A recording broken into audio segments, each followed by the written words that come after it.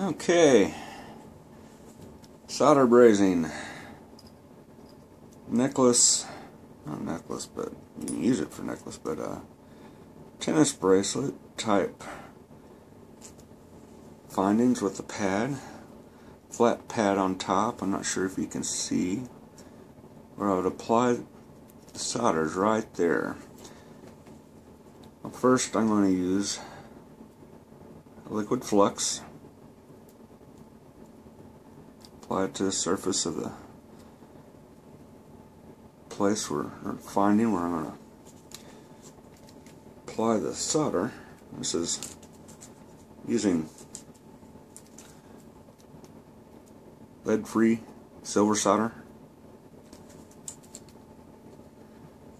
Small amounts of silver in it. It stays brighter, silver color. Using a small pencil torch. Has a little electric start. You can get these from Harbor Freight, pretty reasonable. Heating up the surface. Apply a little bit of solder. Spread a little bit. Then I'll take the bullet shell head that I cut. Apply the liquid flux to the back of it.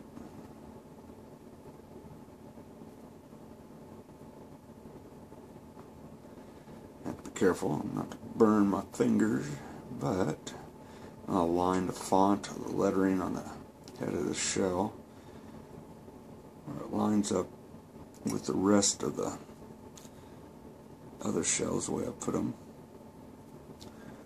Try to center this on the pad here.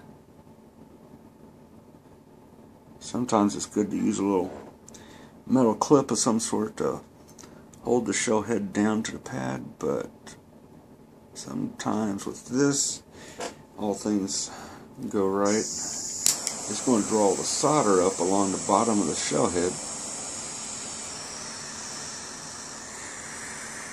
Move the flame over slowly, not to heat it up all in one place, but to get overall slight and gradual heating through the middle of the shell head.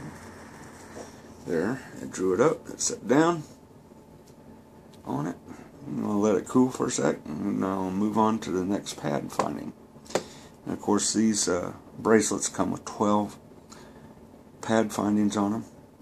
So it's doing this times 12 after cleaning and cutting the shells, of course, then popping out the little spent primer caps so I can have that hole setting to be able to place a flat back crystal and set that. But first, after I get done with this, it's on to cleaning it. So your adhesives or what you'd use, I like to use JB Weld, actually JB Quick, to be able to set each crystal. So it's process times 12. Thanks for watching.